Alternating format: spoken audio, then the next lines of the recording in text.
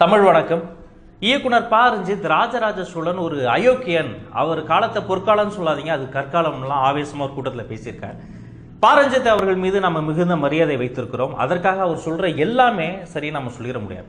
சமீப காலமா மாபெரும் ஆளுமைகளை சிறுமைப்படுத்துவது ஒரு ட்ரெண்ட் மாதிரி ஆயிருச்சு. இளையராஜா மேடையில கோபமா பேசிட்டாரு, வடிவேலு பேட்டியில ஆவேசமா பேசிட்டாரு, ராஜராஜ சோழன் அயோக்கியன் அப்படிலாம் சொல்றது. இளையராஜா ஒரு இசை கலைஞர், அவர் இசையை வச்சு விமர்சிக்கலாம். வடிவேலு ஒரு திரைக்கலைஞர், அவருடைய நகைச்சுவை காட்சிகள் எல்லாம் நீங்க நிறைய பேர் செத்தே போயிருப்பான். ராஜராஜ சோழன் ஒரு பேரரசன், அவனுடைய அட்மினிஸ்ட்ரேட்டிவ் ஸ்கில்ஸ் தான் நம்ம பார்க்கணும். கிட்டத்தட்ட அந்த ராஜராஜ சோழன் கட்டிய கோயில் கோபுரத்தில் இருக்கிற கல்லினுடைய ஒரு எடை 80 டன். சுத்தி மலைப்பகுதி இல்லாத ஒரு இடத்துல மணல் மீது ஒரு மேடு எழுப்பி யானையை வைத்து இழுத்தார்களா, மனிதர்களை வைத்து இழுத்தார்களா, எப்படி இந்த கல் அந்த கோயில் கோபுரத்தின் மேலே ஏறியதுன்னு மேலை நாடுகள் அதை ஆராய்ச்சி பண்ணிட்டு இருக்கிறாங்க. அந்த கோயிலினுடைய அஸ்திவாரத்தை ஆர்கியாலஜிஸ்ட், துல்லியல் ஆராய்ச்சியாளர்கள் நோண்டி பார்க்கறாங்க. அஸ்திவாரத்தில் இருக்க கல் இருக்கு பாருங்க, அந்த ஒவ்வொரு அஸ்திவார கல்லுலையும் சோழ மண்டலத்தில் இருந்து ஒவ்வொருத்தருடைய பேர் பொறிக்கப்பட்டிருக்கு.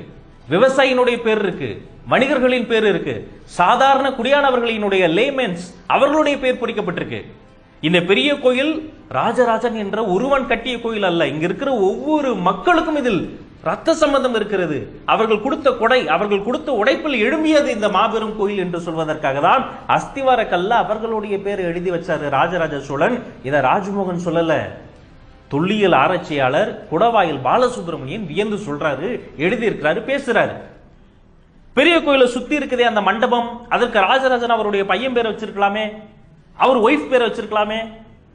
அவருடைய படை தளபதியாக இருந்த மும்முடி சோழ பிரம்மராயர் கிருஷ்ணராமருடைய பேரை வச்சிருக்காரு அந்த கோயில் கோபுரத்தினுடைய மணிமண்டபத்துக்கு. சரி, அந்த தளபதியை விடுங்க, அந்த கோயிலுக்குள்ளார ஆயிரக்கணக்கான ஊழியர்கள் வேலை பார்த்தாங்க பாருங்க. அந்த ஆயிரக்கணக்கான ஊழியர்களினுடைய பெயரையும் அங்க இருக்க கல்வெட்டுகள்ல பதிவு பண்ணி வச்சிருக்காங்க.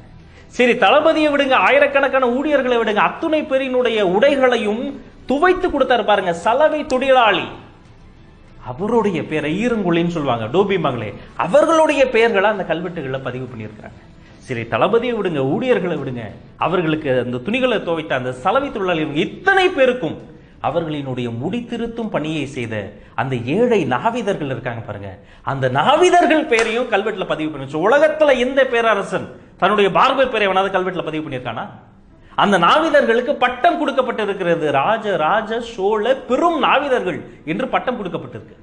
அந்த தஞ்சாவூர் பெரிய கோயில் உள்ளார இறை வழிபாடு பூசை செய்தார் பாருங்க, அவருக்கு பேரு ராஜ சோழ பெரும் பறையர். ஒடுக்கப்பட்ட மக்கள் பூசை செய்த கோயில் தஞ்சாவூர் பெரிய கோயில். உலகத்திலேயே மிகப்பெரிய water management, water resources manage பண்ணது ராஜராஜன் உலக நாடுகள்லாம் ஆச்சரியப்பட்டு சொல்லிக்கிட்டு இருக்கு. உய்யகொண்டான் வயல்னு ஒரு பகுதி இருக்கு, அங்க ஒரு ஏரி இருக்கு. அந்த ஏரியை பேணி பாதுகாத்து நிர்வகிப்பதற்காக அதிகாரிகளை நியமித்திருக்கிறார் ராஜராஜன். உய்யகொண்டான் ஏரி மேலாண்மை வாரியம்னு ஒரு வாரியத்தை அமைச்சிருக்காரு. 2019 காவிரி மேலாண்மை வாரியம் அமைக்க நமக்கு துப்பு இல்ல, அடிச்சுக்கிட்டு செத்துக்கிட்டு இருக்கோம். 1100 வருஷத்துக்கு முன்னாடி ஒரு ஏரியை பாதுகாக்க ஒரு வாரியத்தை அமைத்தவன் ராஜராஜன். அந்த ஏரியிலிருந்து ஒரு கால்வாயை வெட்டி, உய்யகொண்டான் கால்வாய் இப்பவும் இருக்கு, மிகை நீர் இன்னொரு ஏரிக்கு போய், அதோடைய மிகை நீர் இன்னொரு ஏரிக்கு போய் 2000 ஏரிகள் அதை சுத்தி வளருது. அதற்குள்ள இருந்த அந்த ஊருக்கு பேரு 2000 ஏரிகள் சொல்ல ஊருக்கு பேரு ஏரியூர். அதற்கான அமைச்சர்கள் இருந்தாங்க, அதிகாரிகள் இருந்தாங்க. அங்க நிர்வாகம், நீர் நிர்வாகம் மிகச்சரியாக நடந்தது. கவிநாடு ஏரின்னு ஒண்ணு இருக்கு, அது உள்ளார குமிழி தூம்புன்னு ஒண்ணு கூகுள் பண்ணீங்கனாலே தெரியும். குமிழி தூம்பு எப்படி இந்த டேம் இருக்கோ, மதகு இருக்கும், அதே மாதிரி குமுடி தூம்புன்னு ஒண்ணு இருக்கு. அது ஏரிக்கு வெளியே இல்ல, ஒரு 500 மீட்டர் உள்ள போனா ஏரிக்கு அடியில ஒரு ஸ்ட்ரக்சர், அது உள்ளார இருந்து வெளியில 2 பைப் வருது. ஒன்னின் பெயர் நீரோடி, இன்னொன்றின் பெயர் சேரோடி. ஏரியிலிருந்து தண்ணி நீரோடி வழியாக வெளியே நீராக ஓடி வயல்வெளிக்கெல்லாம் போகுது. சேரோடி வழியாக ஏரிக்குள்ள இருக்கக்கூடிய வண்டல், குப்பை, கூளம் இதெல்லாம் சேரோடி வழியா உள்ள வருது. அதுக்கு பேர் குமுளி தும்பு. அதுக்கு மேல ராஜராஜ சோழன் தன் பேரை பதிவு செய்யறாரு. ஏன்னா இந்த 2000 ஏரியிலையும் குமுளி தும்பை ஏதோ ஒண்ணு நினைச்சு யாரோ ஒருத்தன் அறியாமையில் அதை அடிச்சிடக்கூடாது, உடைச்சிடக்கூடாது என்பதற்காக ராஜராஜ சோழன் பேரை பதிவு பண்ணி குமுளி தூம்பின் மீது விடுகிற அடி ராஜராஜனின் மீது விடுகிற அடின்னு சொல்லி மக்கள் நடக்க விடும் என்பதற்காக அந்த குமுளி தும்பை பதிவு பண்ணியிருக்கிறார். இப்போதும் அந்த குமுளி தும்பு இருக்கிறது. 1100 வருஷமாச்சு, இப்போதும் குமுளி தும்பு இருக்கு. அந்த கவிநாட்டு ஏரியில ஒரு கல்வெட்டு இருக்குங்க, இந்த ஒரு கல்வெட்டு போதும். என்ன சொல்லியிருக்காரு? சிவசேகர பாதம்னு போற்றப்படுகிற ராஜராஜ சோழன் சிவனினுடைய பாதத்தை என் தலையில் வைத்து தாங்குகிறேன் என்று சொல்லப்படுகிற அந்த ராஜராஜ சோழன் சொல்றாரு, இந்த கவிநாட்டு ஏரிய எனது காலத்திற்கு பிறகு 2000 வருஷம் ஆனாலும் சரி, இந்த வழியா போற ஒரு வழிப்போக்கர், ஒரு சாதாரண லேமன், ஒரு புது சனம், யாரோ ஒருத்தன் இதை தூர்வாரி இந்த ஏரி தண்ணியெல்லாம் சேர்த்து மக்களுக்கு கொடுத்தா, அந்த சாதாரண குடியானவனுடைய பாதங்களை தூக்கி என் தலையில வச்சு நான் சேவகம் செய்கிறேன்னு ஒரு மன்னன், பேரரசன், உலகத்துல லேமனுடைய என் காலை தூக்கி என் தலையில வச்சுக்கிறேன்னு சொன்ன லேமன் காலை போற்றுகிற ஒரு பேரரசன் உலகத்துல எங்க இருக்காரு நீங்க சொல்லுங்க. அப்படி ஒரு கல்வெட்டு உலகத்துல வேற எங்கேயாவது இருக்கா நீங்க சொல்லுங்க. திருமகள் போலன் தொடங்குற ஒரு மெய்கீர்த்தியில ஈழத்தை சென்று இவர் பிடித்ததை பற்றி ஒரு மெய்கீர்த்தி வருகிறது. கொலம்பஸ் அமெரிக்காவை பிடித்ததற்கும் ராஜராஜன் ஈழத்தை பிடித்ததற்கும் மிகப்பெரிய வேறுபாடு இருக்கு. அங்க பூர்வ குடியா இருந்த செவ்விந்தியர்களை போய் கொலம்பஸ் அழிக்கிறாரு. ஆனா 5ஆம் மகிந்தனினுடைய கொடூரமான அந்த கரங்களில் இருந்து ஈழ மக்களை ராஜராஜ சோழன் விடுவிக்கிறாரு.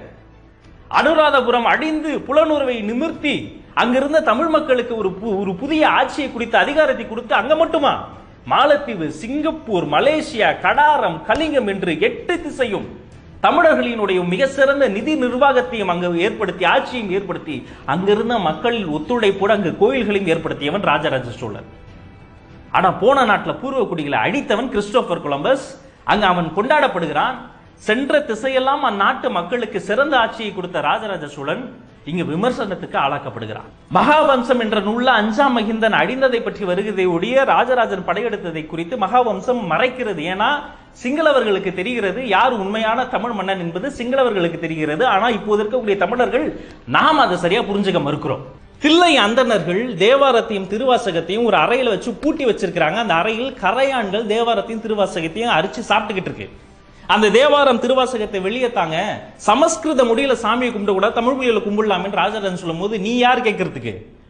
அவங்க 3 பேரோட அப்பர் சுந்தரர் வரட்டும், நாங்க தர்றோம் அப்படின்னு சொல்றாங்க. உடனே அவர்களினுடைய அந்த திருமூவருடைய 3 சிலைகளும் செய்து கொடுத்து அப்பவும் கேட்கிறாரு, இது வெறும் சிலை தர முடியாத மறுக்கிறாங்க. இது சிலைனா நடராஜரும் சிலை தானேன்னு சொல்லி அவர்கள் மீது, தில்லை அந்தணர்கள் மீது போர் தொடுத்து தமிழின் திருவாசகம் தேவாரத்தை மீட்டெடுத்த ராஜராஜன் பெரியார் முழக்கம் பத்திரிகையில் ஒரு கட்டுரை வந்திருக்கு. பெரியார் முழக்கம் பகுத்தறிவு பேசக்கூடிய ஒரு பத்திரிகை. அந்த பத்திரிகையில் ராஜராஜனை தில்லை அந்தணர்களிடமிருந்து தமிழை மீட்டெடுத்தான் என்று புகழ்ந்து தள்ளி இருக்கிறார்கள். அப்புறம் இந்த தேவரடியார் மரபு, தேவதாசிகள் என்பவர்கள் வேறு, தேவர் அடியார்கள் என்பது வேறு. சிவன் அடியாரை போல தேவரடியார் என்பது இறைப்பணி செய்வதற்காக இருக்கக்கூடிய மக்கள். அந்த தேவரடியார் பட்டியல் கல்வெட்டில் பொறிக்கப்பட்டிருக்கு. அந்த தேவரடியார் பட்டியல் இருக்கக்கூடிய பெண்கள்ல குந்தவை பேர் இருக்கு. குந்தவை நாச்சியார் ராஜராஜனுடைய சகோதரி, தமக்கை அக்கா. சோழமாதேவி இருக்கு. ராஜராஜன் அவங்க வீட்டு பெண்களை இப்படி இழிவான தொழில் ஈடுபடுத்தினாரா? இல்லை. தேவதாசி என்பது பிற்காலத்தில் வந்து ஒரு இழிவான தொழில் முறையானால் தேவரடியார் என்பது சிவனடியார் கொண்டு இறை துண்டிற்காக தங்கள் வாழ்வை அர்ப்பணித்துக் கொண்ட மனிதர்களுக்கான ஒரு கல்வெட்டு. இவ்வளவு உலகத்தின் பெரும்பகுதியை கட்டியாண்ட ராஜராஜ சோழன் தன்னுடைய இறுதி காலத்துல கும்பகோணத்துக்கு பக்கத்துல உடையலூர்ன்ற ஒரு ஊர்ல ஒரு வயற்புறத்துல செத்து போயிடுறாரு. அங்க ஒரு பள்ளிப்படை கோயில் எழுப்பப்பட்டிருக்கு. இப்ப அந்த கோயில் கூட இல்ல, ஒரு குடிசைக்கு கீழே பாதி வெளியே தெரியும் சிவலிங்கத்தை மட்டும் ராஜராஜ சோழனின் சமாதின்னு சொல்லி அந்த பக்கம் போறவங்க ஒரு கற்பூரத்தை ஏத்தி விபூதியை பூசி கையெடுத்து கும்பிட்டு போறாங்க.